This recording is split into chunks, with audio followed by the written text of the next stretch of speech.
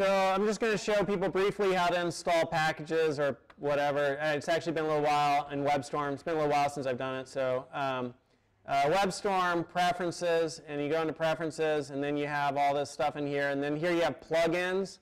And so you can come down to plugins, and then you could search for a plugin. So I'm going to look for a plugin called Emmet. I don't see it.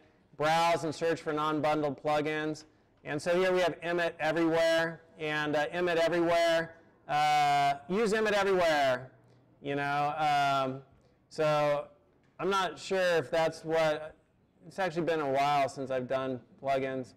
Why would I not have Emmet if it's? I think Emmet maybe is already installed on WebStorm. Let me just Google this for a second. This is a bad video. Emmet for WebStorm.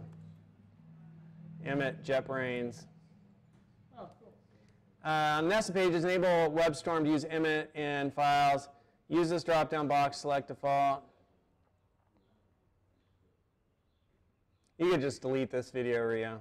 You gonna stop it? Yeah.